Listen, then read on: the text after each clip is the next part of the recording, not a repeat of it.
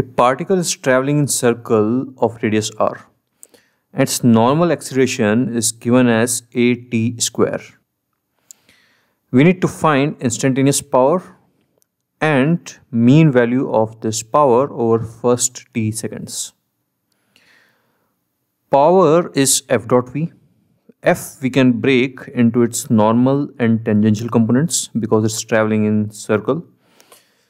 So for normal reaction, this dot product is 0. So we are left with Ft into V.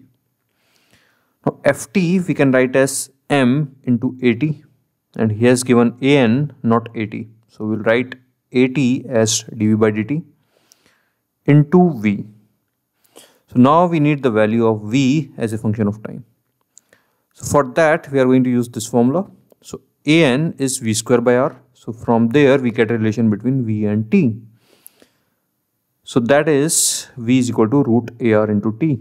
So we put that here and we get the power as MART.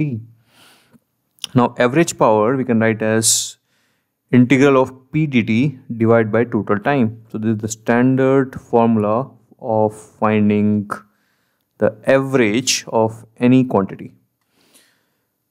Because we have already found power as a function of time, so when we do integral P dot dt, we get a simple result and our answer comes to be MART by